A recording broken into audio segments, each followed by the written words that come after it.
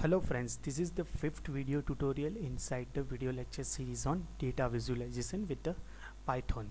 So in this tutorial, this is the fifth lesson, so let's go straight to the fifth lesson. So inside the fifth lesson we are going to see about how to draw the stack plot. So let's see how this stack plot looks like. So I have searched on internet how that looks like. So how the stack plots are useful for the visualizing data. So till now we have seen that for individual x value there is only one y value is associated, but suppose for each x value if you have a more than one y value you want to associate it with that, so in this case you can use this stack plot. So here in this case, like for each x value there are total 5 different y values are associated. So let's take example of our stock market. So stock market is running for the mostly on a 5 days. So for each days we'll try to display either Google, Facebook, Yahoo, Apple or Microsoft stock prices, okay, for each. So for each day there are 4 or 5 companies are there whose stock price we want to display. So in this case we can use this stack plot functionality.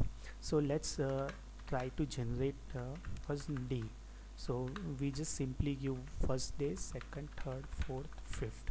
We have a total 5 days, and we'll give Google share. Suppose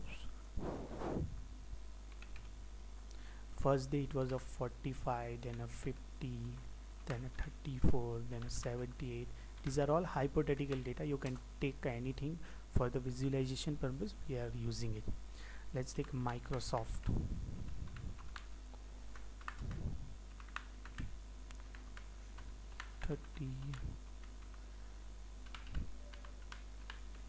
$800.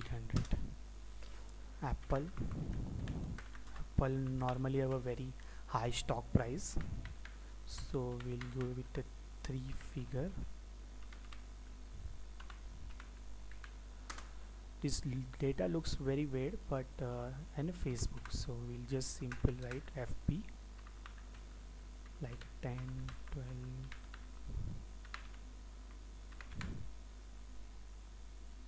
Okay, so what we did here, actually this is our x-axis, that for each day how much stock price of individually this 4 company has, and we are trying to visualize this with the help of stack plot. So for each day, let's take a first day, the Google stock price is 45, Microsoft is at 12, Apple is at 234, Facebook has a 10. So let's try to display with the help of this stack plot functionality of MatPlotLib.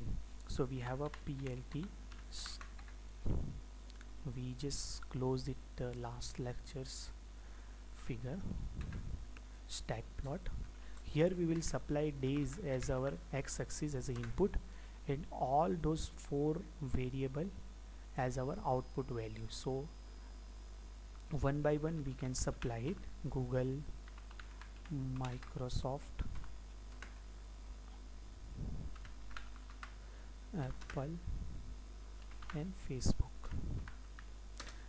So let's just show this graph. Okay, so you can see that this big value, there is nearly 800 for each day. This is the first day, this is the second day, this is the third day stock price, is the fourth day, and this is the 5th day stock price. So if you see, very first day stock price are very common.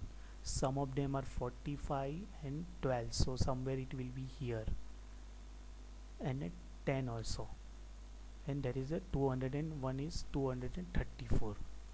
So this way the 4 different data series for each individual x-axis or individual in a time you can visualize with the help of this stack plot. So that's it for this lecture about stack plot. In a subsequent lecture we'll see about what is the pie plot. thank you guys for the watching. Please do comment, like and subscribe it.